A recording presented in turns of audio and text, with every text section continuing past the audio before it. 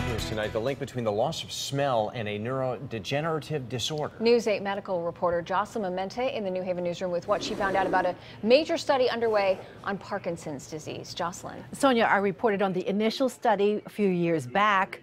Now, that study led to this more expansive one. Researchers are looking deeper into loss of smell and its impact on Parkinson's disease.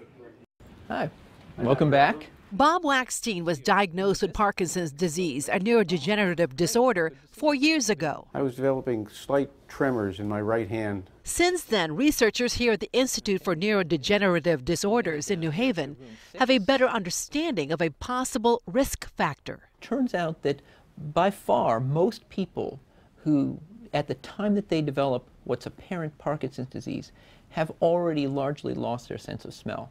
Bob was on a cruise years before his diagnosis when he realized something was wrong. The ship tied up next to a sewage treatment plant, and everybody was holding their nose, and I didn't notice anything. Now a more ambitious study is underway. We want to be able to identify and diagnose the disease very early, so hopefully we'll be able to intervene early. It begins with participants taking the smell identification test, where they scratch and sniff. Some of them are relatively easy, and some of them are very hard. Then select one of 4 choices. Most people who lose their sense of smell are losing it for totally harmless and innocuous reasons.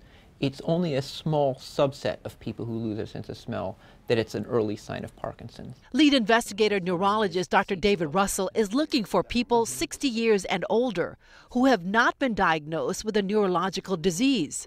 Bob's younger brother Rick has taken the test. Out of the 40 samples, I think maybe I could identify 2 or 3. Taking part, he says, is about advancing the research into what causes Parkinson's and developing more treatment.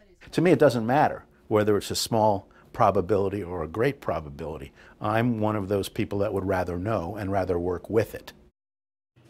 This is an international study funded by the Michael J. Fox Foundation. Now, I have a toll-free number for you. For more information, you can call this number,